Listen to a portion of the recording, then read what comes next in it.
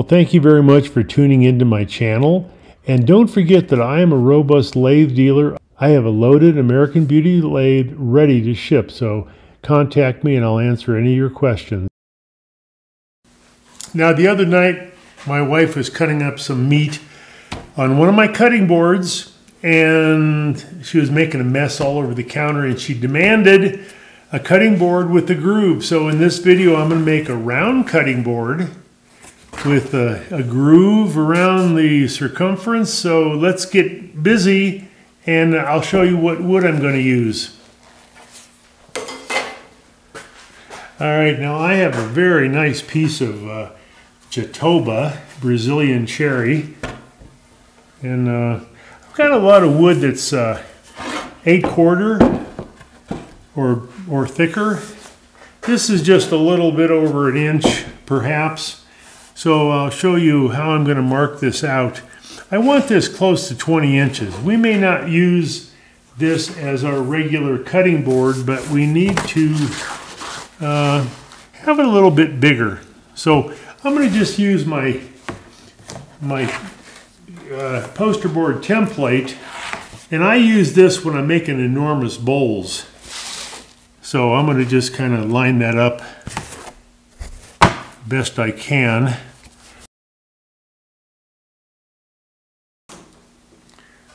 So what I'm going to do here is I'm going to take this and cut that round, and then from the remaining section over here I'm going to glue on a couple pieces on either side.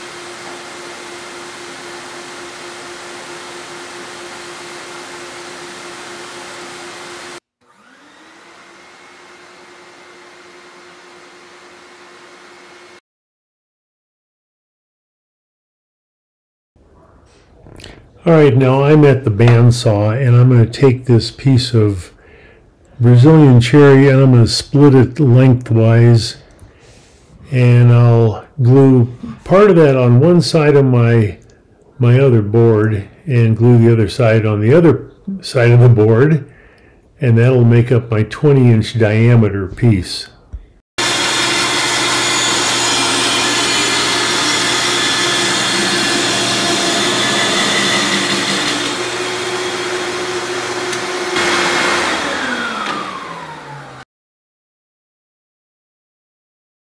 All right, now I'm going to show you an example of gluing two boards together. We're edge gluing, not these two, but just as an example. If you look at the end grain, I've got the grain here in this direction, and this one over here is going in the opposite direction. Now, this doesn't really make your board or your tabletop more stable, but they're going to warp in opposite directions, okay? And I'll show you that when I glue up my pieces here, because this is really kind of a woodworking project, right? You can't really see this too well on this end grain. I don't really have that marked, but I went on my joiner and made a nice jointed edge there. And let me show you something else, which is an old woodworking trick. All right, let's see here. Now, I've got these marked with an X. And when I run those through the jointer, I run the X against the fence. Okay, so I'm going to put that one down. This one, I got the X right here. I ran those sides through the joiner toward the fence, and then this one same way. Now let me explain why I did that. Okay, now one more little woodworking tidbit here. Let's go back to these nice cherry boards here. And if I'm edge gluing them like this, when I run them through the joiner, I want to run this face toward the fence, and over here I want to run this face through the fence. Okay, and what happens is if there is a slight imperfection on the setting of your fence, you know, let's say it's set at 89 degrees, not 90 degrees, these will be supplementary angles. This is a 180 degree angle here, and if you cut these two angles, they need to be supplementary. Okay, so they may be imperfect, but I've evened that out by flipping them over. Okay, that's a good tip. Okay, so your joiner may be set up imperfectly, or you may run them through there imperfectly. All right, let's get back to doing some turning, maybe. All right, now you may notice that I've got my hand wrapped up here. This is March 1st as I publish this video. It may not be out until later in March, maybe even April. On February 28th, I had carpal tunnel surgery on my hand. I know what you're thinking. I shouldn't be out here in the shop. I'm taking it easy. I'm doing a lot of stuff left-handed, and my hand feels pretty good. It's recovering quite nicely. So I just have a disposable brush that I'm gonna coat the edges with glue. And when I'm gluing, I like to apply glue to both edges. Well, even in some wood turning projects, we're going to do a little bit of woodworking, and this is a good little tip on gluing up some wood. And so the next thing we're going to do, we're going to cut this round on the bandsaw and find a lathe and start doing some turning.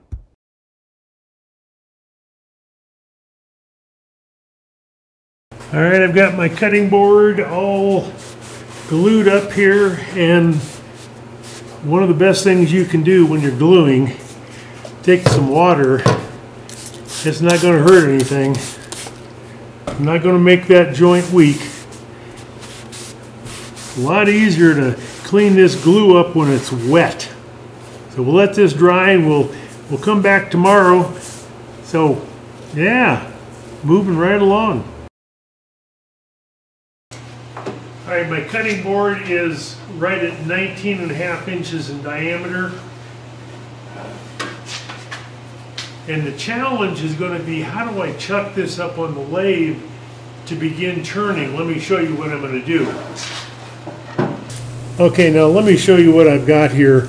I got a block of wood. It's on a screw chuck, and I have created a tenon or a spigot that I can put into these chuck jaws. Okay, this is all completed. Let me take this off here, show you what I got. Okay, so I have a screw in the middle of these chuck jaws. That just clamps down. And later on, I'm going to attach this to my project. And on the other side, I can just put that right into these chuck jaws. And I think that'll be maybe a safe fixing to begin with. And I'll show you that.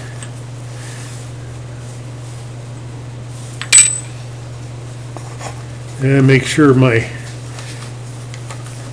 tenon is the right size. Here's what I have. Here is the block of wood I was just working on. I've got a tenon, and I've got a circle drawn on this a little bigger than this block of wood. So I'm going to use that to line this waste block up, and right there. once you get this down, oh, by the way, I've got this on there with some double stick tape, double-sided tape there.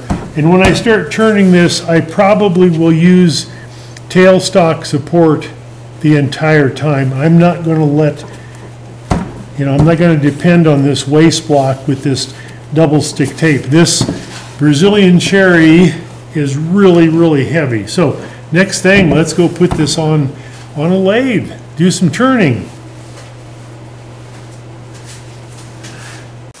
All right, here is my fixing. I got my tenon right there, and I'm going to chuck this up. And I like to lock my headstock. There we go. There, put that in there and lock her down. There's all different ways of attaching a piece.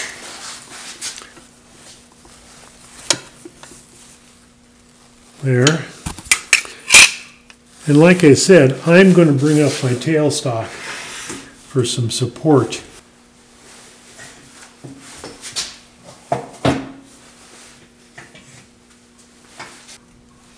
All right, now I was a little concerned that this was a little bit warped, but I'm pretty happy with that. I think that'll turn up real nicely. So this is going to be the bottom of my breadboard right here, and I'm going to put an expansion recess down here and then reverse it. So again, bottom of the breadboard, it's going to be as flat as possible, okay?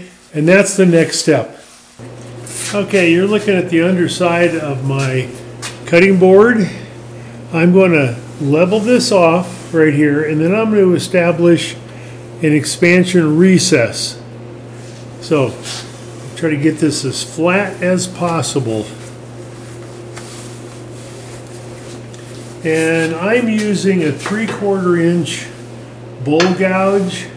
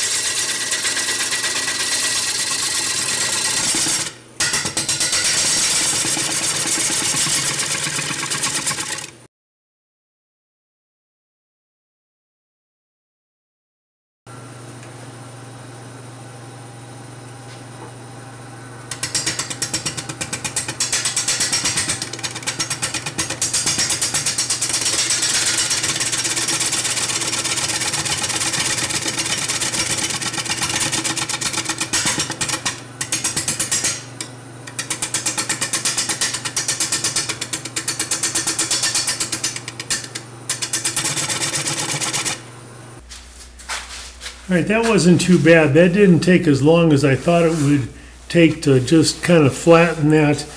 I need to go over that surface and clean it up. And what I'm going to use here is a very large scraper. It's got a long edge right here that I'm going to just kind of plane that surface off.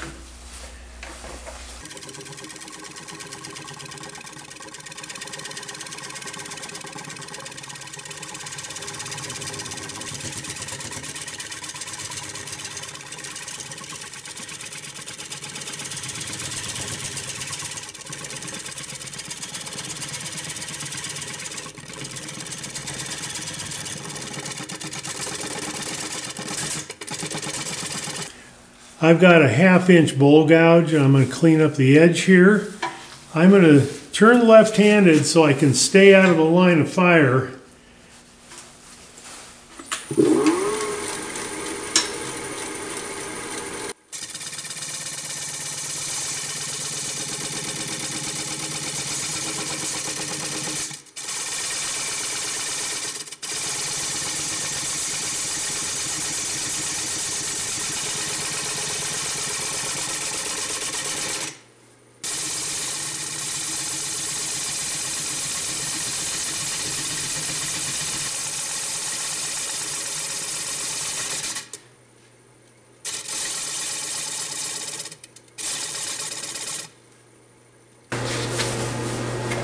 Now one thing I'm going to do while I'm here is I'm going to undercut this area right here. That'll give me a little bit of room between the countertop and the cutting board to grab onto. So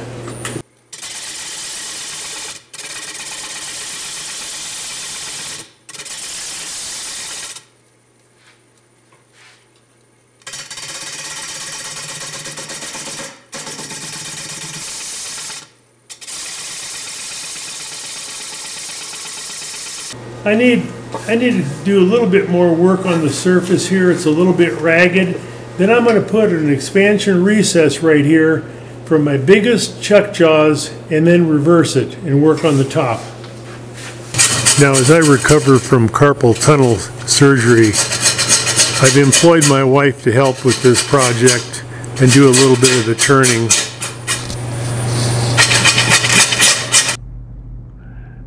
Now you'll notice that Cheryl is way too low in this opening clip, so we find something in just a second for her to stand on. She's not in a good position for turning, but she does a lot of the work that I'm just not quite ready to do because of my hand.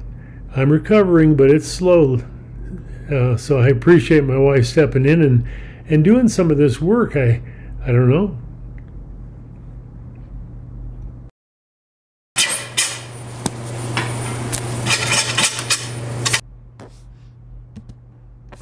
Now I'm going to follow along as Cheryl turns and do a little play-by-play. I have instructed her to put her hand more on top of the tool, which is a lot safer when you're doing this sort of thing. If you get a catch, well, it won't be quite as devastating, and that tool handle won't smack you in the face, which, yeah, how do I know that? Well, yeah, I do know that, but she's doing a great job, and it's important for a very slow traverse.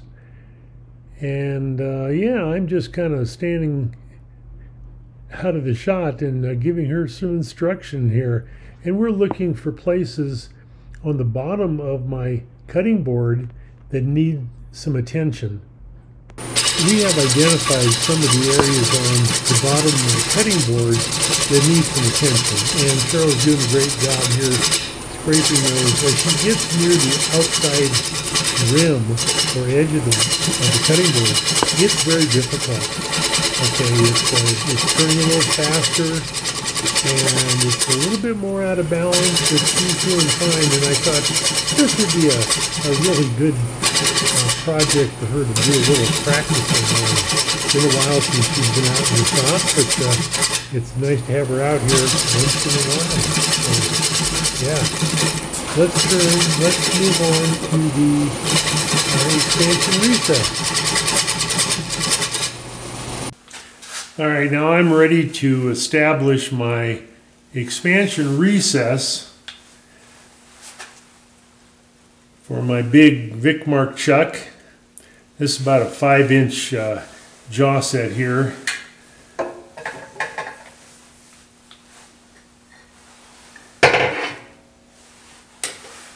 And I've got this marked with some calipers. And I've got my tailstock backed off. I'm not going to do any turning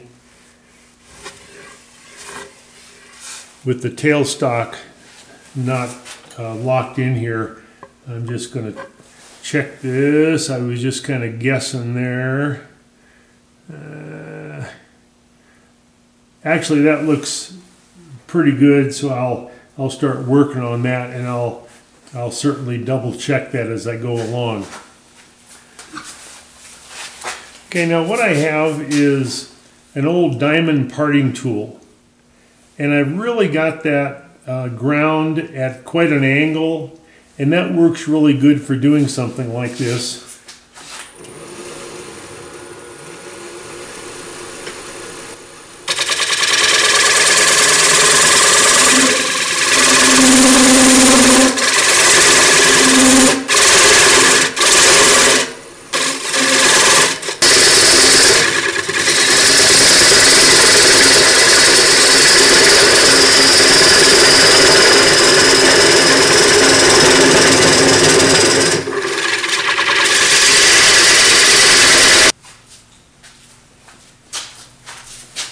right, now I have a straight edge here. I'm going to just check the bottom of this. I'm actually still a little bit high right there. But this area right in here where my chuck is going to go, that needs to be lower than this surface. So, now just continue on. And I've been taking out some of the material on the inside right here with the bowl gouge. And I'm okay right in here. I need to work a little bit more where my chuck jaws are going to go.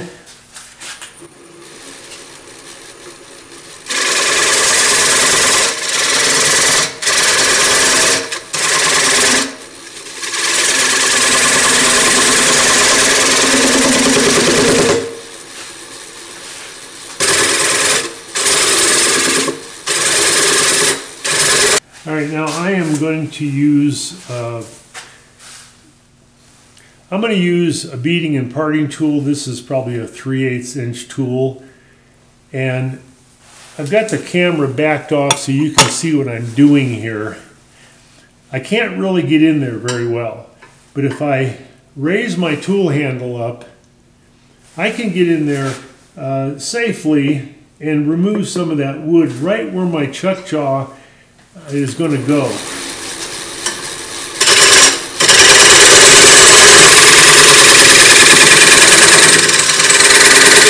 This area right in here, which is probably a strong 1/2 inch thick, I've got to have an area right here that corresponds to that so it doesn't, you know, contact right here. All right, I need that area to get in here completely. So then I need to put a little bit more of a dovetail on that, and we'll be all ready to flip this over and work on the top of the cutting board.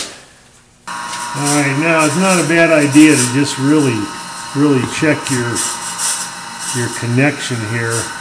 And I'm still a little bit tight there, so I need to take off a little bit more of that diameter and I'll be all set. Okay, now I've got my expansion recess pretty much completed, and I've got a high spot right out here. So from here down, it's in good shape. It's lower than this area. I put a couple little beads right here, all right, because this is going to stay in the bottom of my cutting board. I did a little bit of texturing right there, so I'm gonna just take a marker .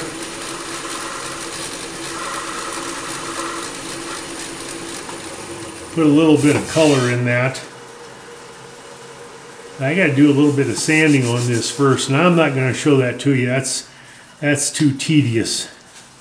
Well, I didn't like the first color I put on there all that much, so I put a little blue on top of that. Anyway, let's move on.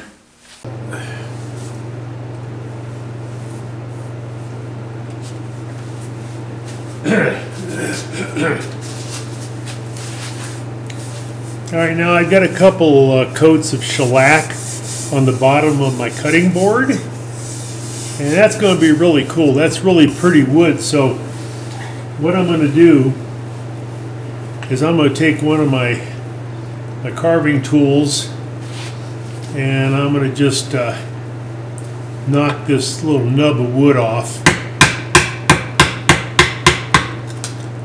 I'm not going to turn my lathe on. I don't want to take a chance this thing coming apart. That would not be good. And I can just sand this off later on.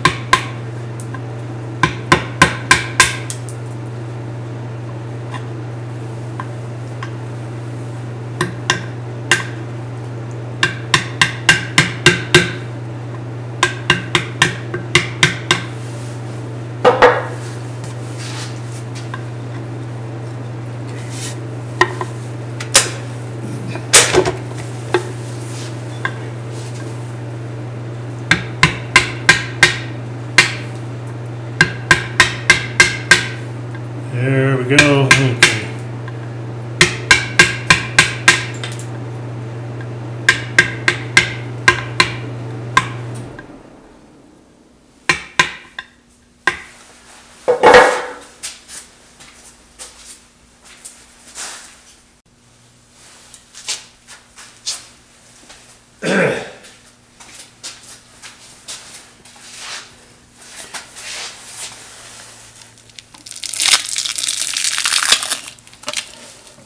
Okay, I loosened that connection up with a chisel.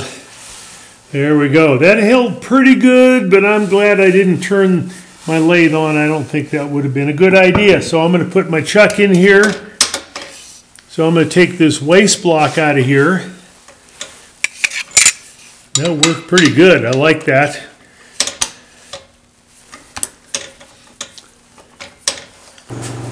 All right, time to put my big Bic mark on here. And there we go.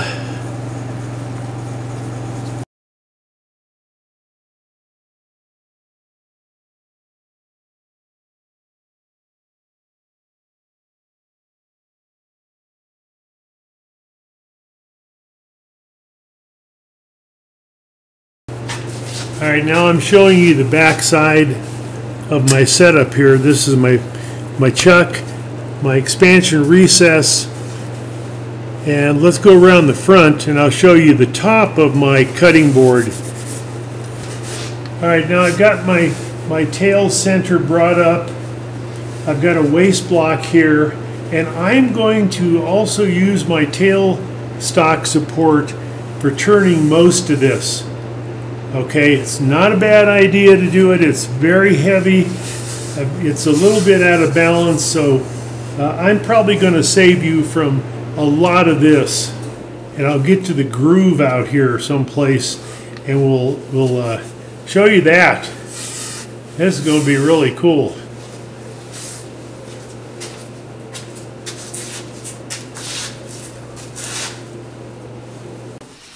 I am working on the top of my cutting board, and I've done a little bit of work off camera trying to level this out.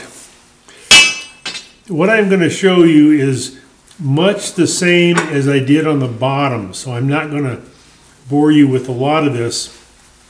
I've gone over this with my really long I've gone over this with my really large bowl gouge. And now I'm just cleaning the surface up with this scraper.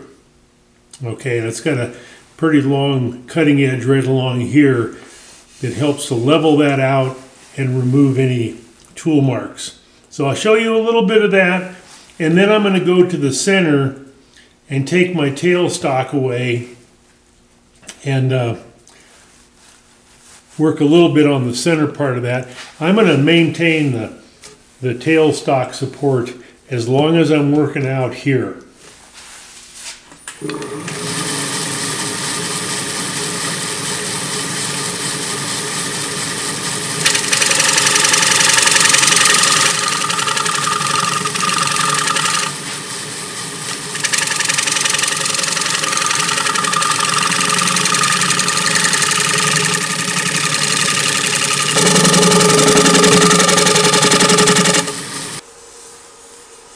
I'll tell you one thing, this is going to be some really pretty wood. All right, I'm gonna double check my connection on the back side here with my chuck. And I don't think that's going to go anyplace. Now I'm going to take an old woodworking chisel and separate this waste block.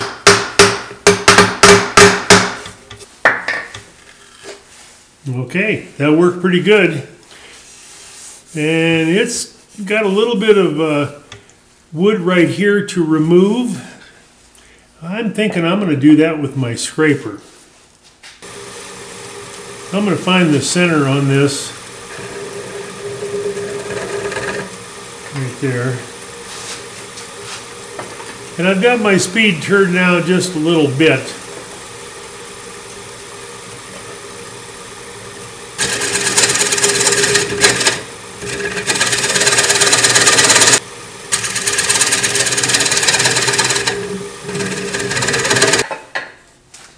Okay, let me show you what I'm up to right now. I've just taken a pencil and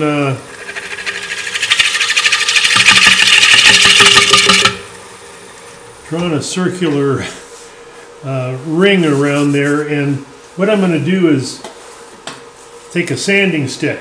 I just have some real coarse sandpaper. This looks like 60 grit, but I'm going to just run along there. I got my dust collection set up.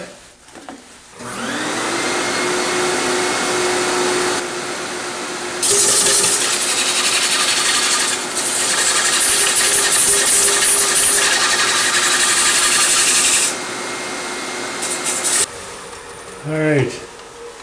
That's a very simple technique, and what I'm doing here is I'm establishing some high points, like right here where all my pencil line has been erased, and I can actually feel there's a little bump right there. But anyway, I'm going to turn my camera off, and this is rather tedious, so I'll do a little bit of work on this off camera. I want to get that as flat as I can, and then I'm going to make a groove out here.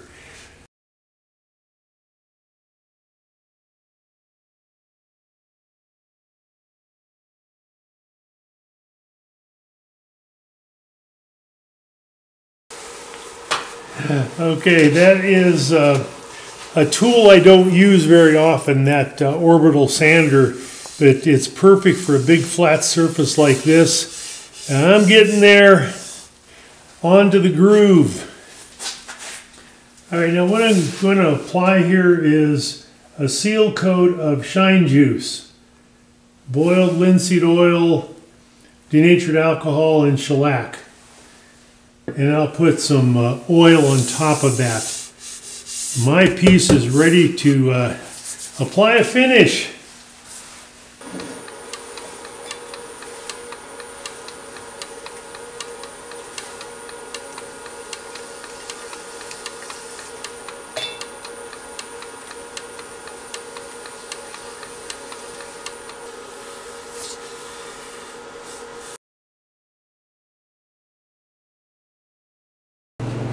All right, time to lay out my groove here. I'm going to take a pencil and just roughly mark where the groove is going to be.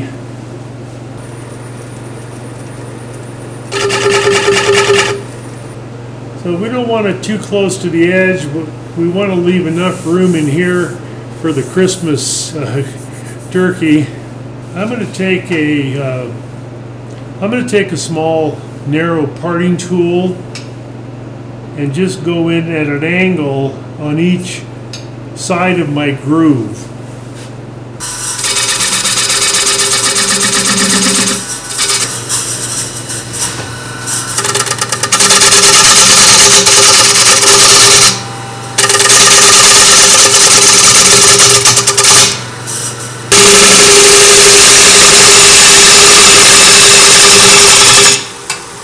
All right, now I think I'm to about the depth I want to go. I don't want to make this too thin in here.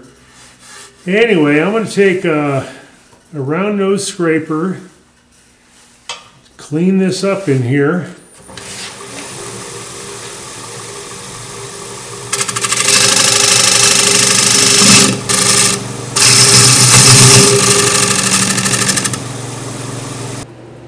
All right, well, there is my round cutting board with the groove. I got my first coat of oil on that, just some tung oil. Well, I'm very happy with that. I think that's going to be a good addition to our kitchen. I can't wait for Thanksgiving. We get a big turkey on top of that. I'll see you next time, and please subscribe.